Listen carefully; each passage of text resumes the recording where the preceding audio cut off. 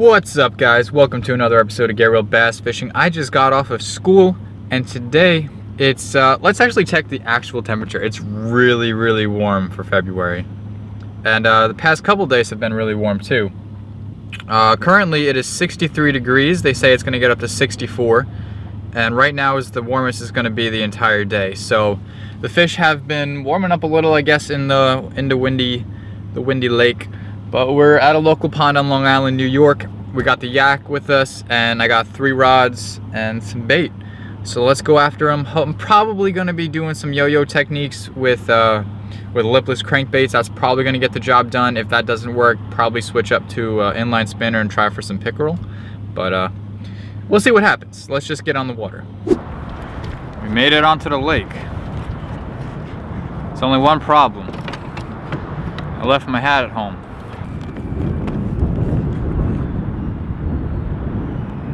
And let's talk about some cold water presentations that can basically morph themselves into spring. So like, let's say for New York, it's February, March, April. These are the presentations for early spring, like really early spring, that I'm throwing right now. All right, the best thing that I found when it comes to spring and the warmer weather and the pre-spawn is a lipless crankbait. May be different in certain areas, but definitely give it a try. This is a half-ounce Strike King red eye shad. Now, normally I'd be throwing a 1/4 ounce, but the half-ounce has more of a presence in the water. It's got a bigger sound to it, and it also sinks a whole lot slower because there's more surface area to it.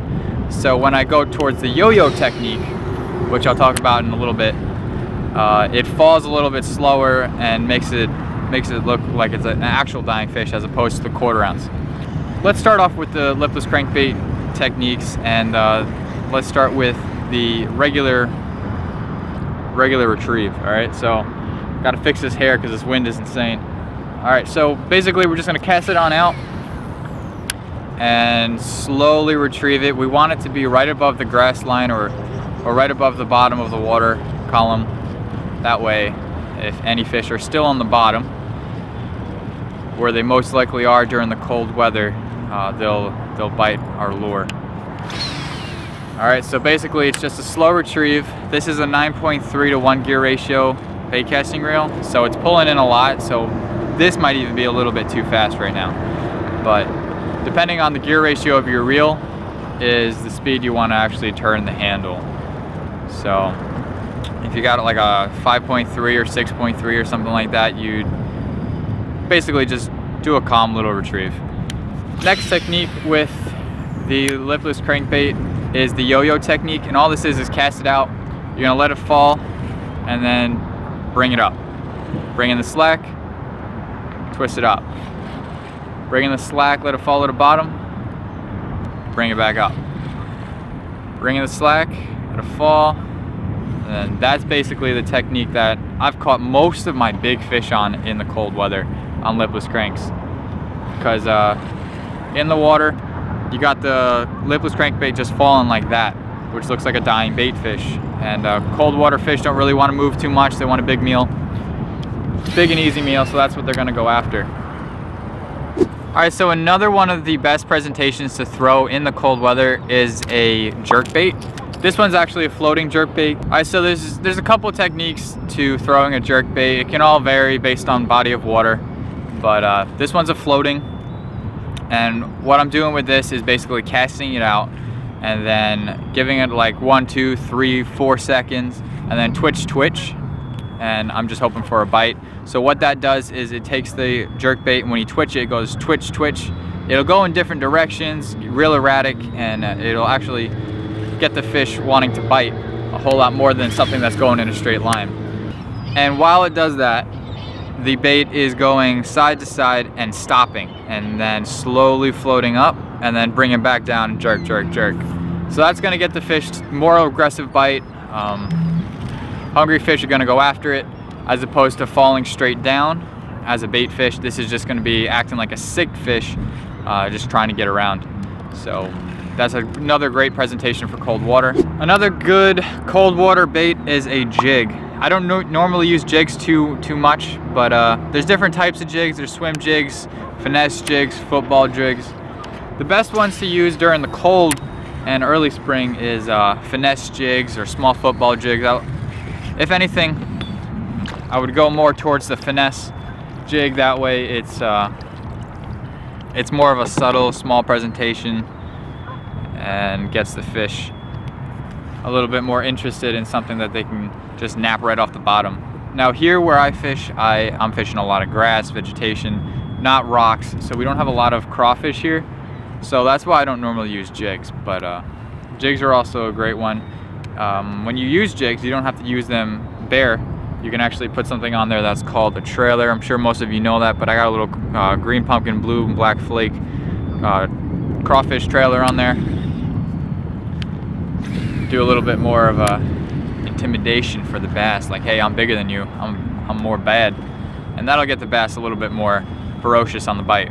Basically what I'm doing right now is trying to figure out where the bass are. I've really only taken a few casts with all these different lures, so I'm not really putting a pattern together yet. Really gotta work a little bit harder, but I've thrown lipless crankbait, I've had a hit jerkbait, I got the jig on here now. So yeah, we're just trying to figure out some fish, but that's number 3 on the list. Not technically on number 3, but that's 3 of our list.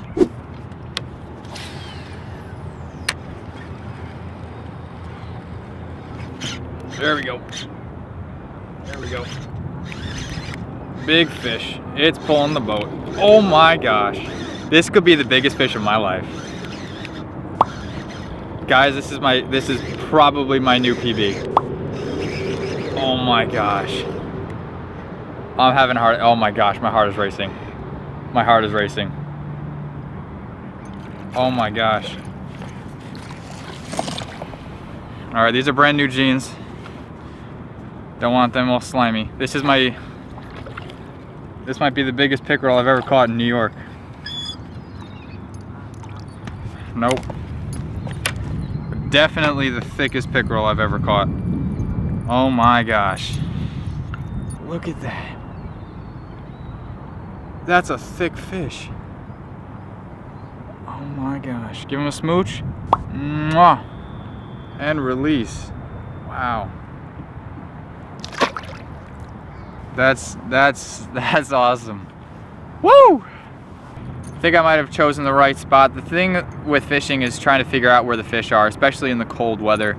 And since we've had a couple warm days, I moved out from the deep, and I'm basically a cast from the shoreline, maybe 70 feet. I don't know. I'm not good at this. I'm not a hunter yet, but it's a little bit warmer water. It feels like. I put my hand in it over here. It might be a degree or 2 warmer, but this might be where the fish are. This might be where the little fish are, and they might be biting on the little fish warming up. But the bait that I'm using right now is none of the ones that I talked about, and I didn't want to talk about this one until maybe I caught a fish on it, but a lot of people don't normally use this when it comes to early spring, but it's a spinner bait. This is a 1/4 ounce.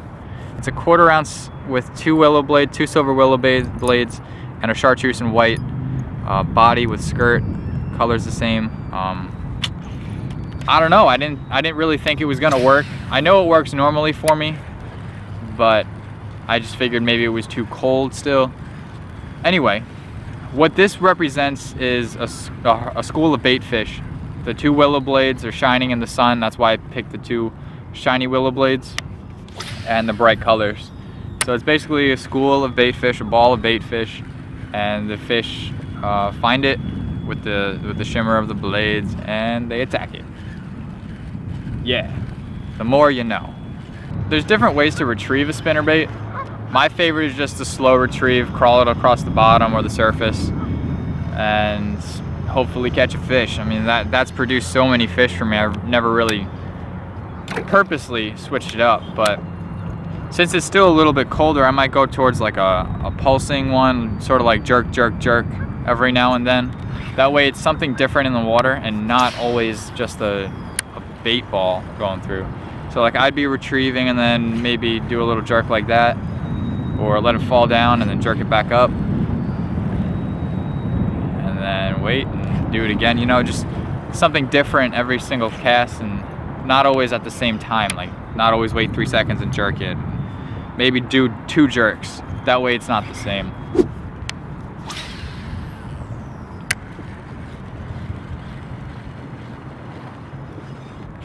There we go. That's another good fish. Holy crap. Wow, okay. This one, I think this might be a bass. He barely hit it. Oh yeah, that's a good bass.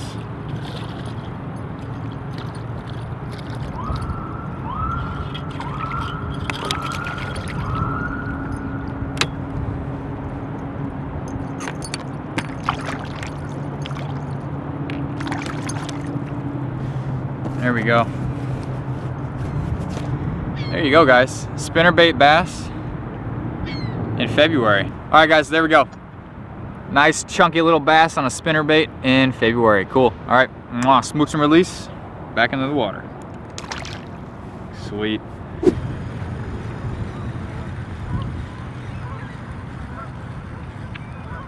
Oh, there we go.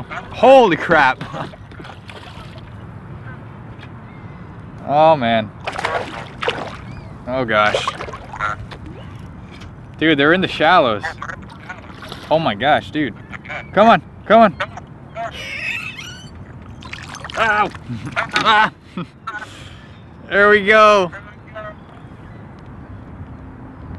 Alright, so we got another bass, a bigger bass on a spinnerbait. Check it out. We're fishing the shallows right now. The fish aren't in the deep areas. For some reason, they moved on up. But there we go. Good old smooch. Real slimy smooch and release. All right, guys. Beautiful. That's awesome. Woo!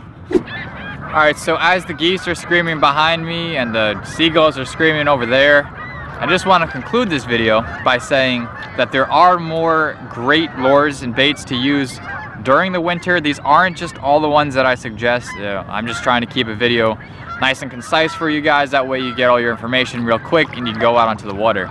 If you want a part 2, let me know in the comment section below. Maybe I'll wear a hat so my hair's not as crazy. What do you guys think of like catching fish in February on a spinnerbait? That was insane. That was cool. I know it works, but I really didn't think it would work this early. But give the video a thumbs up for that. All right? Could you guys? Geese. Check it out. They're all over there. Anyway, guys. Thanks for watching. Stay real. Smooch and release. And they're coming my way. Have some fun on the water. All right, guys. Peace.